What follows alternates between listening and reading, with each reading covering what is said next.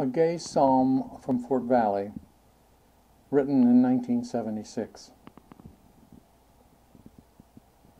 O Lord, we call to you from our apartment because we are not welcome in the church hall. Hear us and help us with this terrible fear. Do not freeze our hurt into false smiles.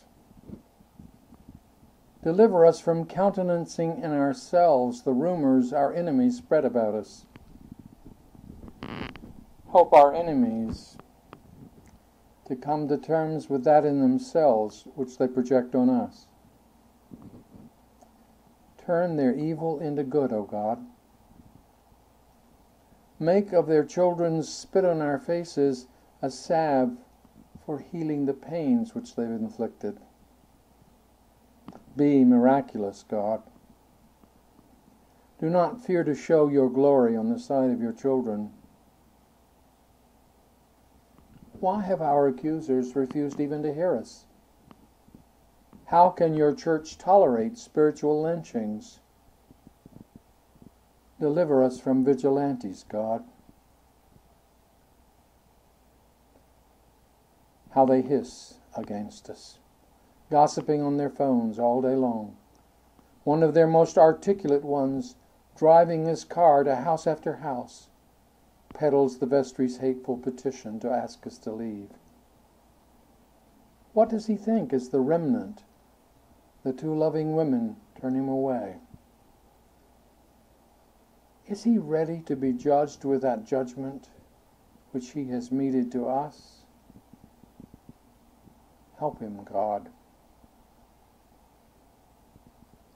Why do you allow the proud to turn your house into a courthouse?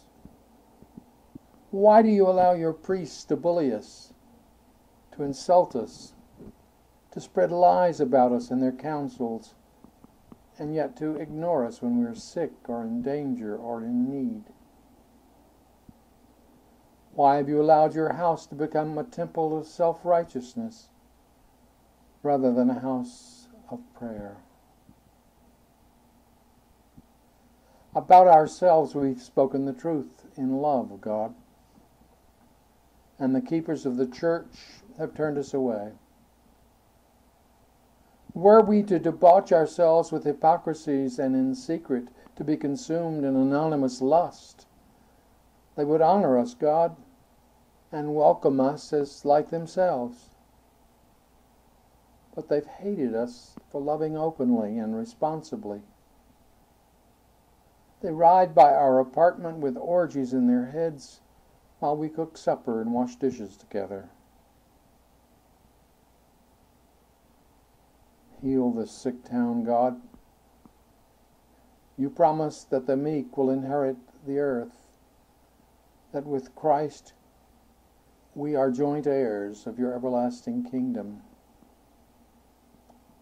Strengthen us with a sense of being your children.